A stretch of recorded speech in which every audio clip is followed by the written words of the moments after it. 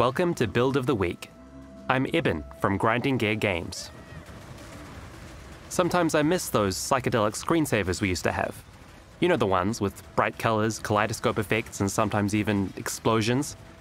Thanks to Mathil and his new build, you can have it all back. This Deadeye uses Sire of Shards to cast Rolling Magma, stacking an unreasonable number of chains and some juicy Herald of Ash explosions to create a screensaver of death. So, how does this work? Rolling Magma is a spell that lobs an exploding fiery basketball. Where it bounces, it detonates, bouncing a number of times equal to our chains. We'll talk more about this later. Naturally, we want to fill the screen with these until our eyes bleed. The best way to do so is the Sire of Shards' unique staff. This iconic weapon adds additional projectiles and fires them all in a circle around us.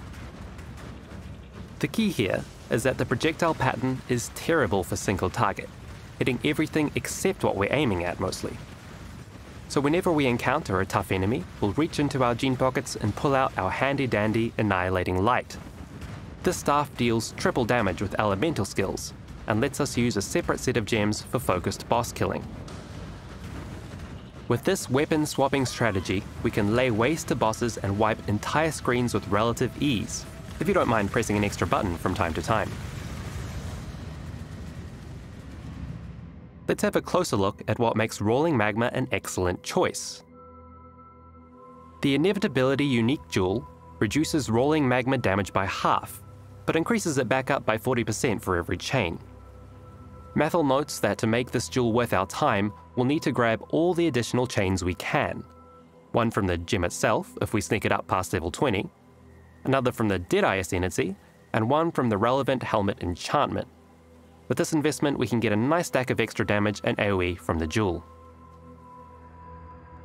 This build uses some defensive auras, which we'll talk about later, but the downside is that we're left with no mana to cast our skills. To solve this, we'll grab Eldritch Battery, which moves our energy shield to be used as mana. This also enables the use of Herald of Ash, providing some extra damage for clearing, and more importantly, some glorious chain reactions. For our single target setup, it makes sense to use the slower projectile support to encourage a tighter bouncing pattern.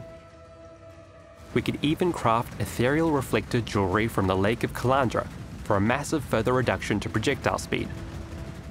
We'll also use Arcanist Brand, linked to Fireball and doubled with a Runebinder Keystone as an extra tool to focus down tough foes.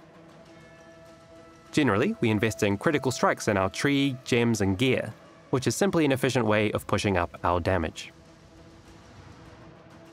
The defenses for this build are relatively simple. We'll invest in life and evasion, somewhat relying on our move speed, boosted by the special Deadeye ability, Tailwind, to get us out of trouble. The biggest concern here is our resistances. Annihilating Light, our single target staff, reduces all our elemental resists by as much as 70% while it's equipped.